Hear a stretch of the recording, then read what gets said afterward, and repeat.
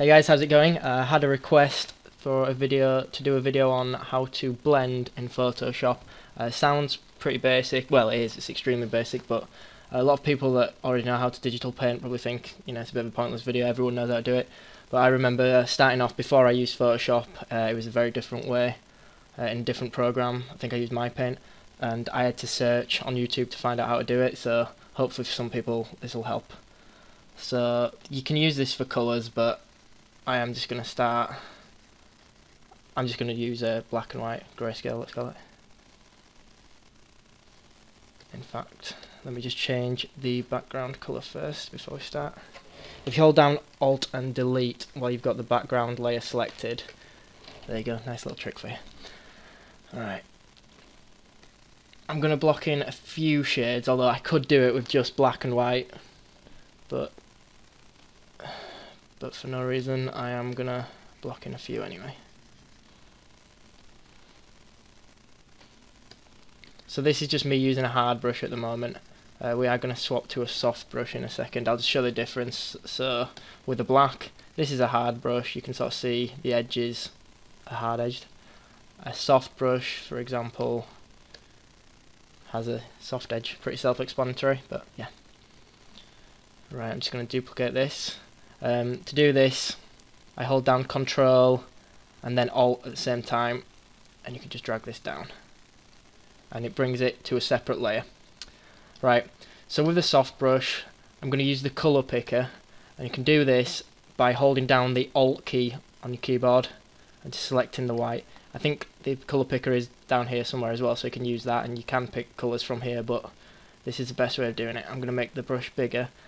So with the white selected, you want to blend that first into this grey, this lighter grey. Now, depending on how good your graphics tablet is, you might have quite good pen pressure, so the lighter you press down, the lighter it does it. And that's fine. If, like me, I'm not that great at you know, using pen pressure yet, or your graphics tablet might not support it that well, you can just turn the opacity down. So that is already slightly blended, but then I would select this colour a little bit more, just blend in, then select sort of the mid-tone of them. Same again. So it's just a case of holding down Alt to colour pick, and just going in and keep doing that. So for example, pick the light grey, blend it a little bit on there. I'm going to turn the opacity up a little bit from that actually.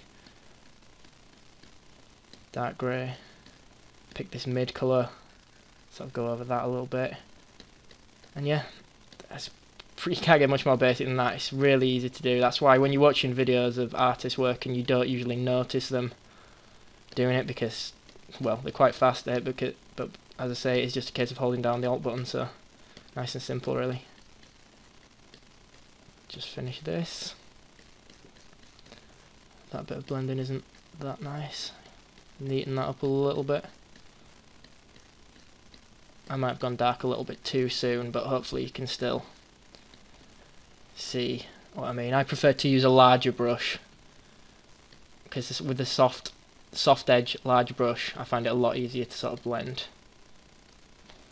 Turn the opacity down a little bit more.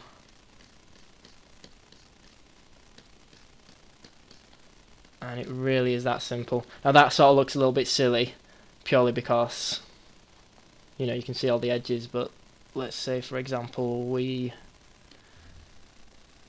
cut this.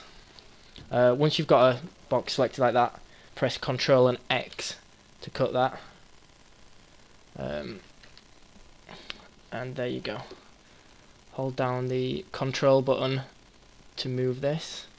Could put that back in place. No, I can't, I'm not accurate enough. But hopefully you can see from that is how it's blended, whereas before what we had was again Control and X, and then Control and V to paste that. So that's cut and paste. Let's see if I can get the right layers. So that's what we're left with.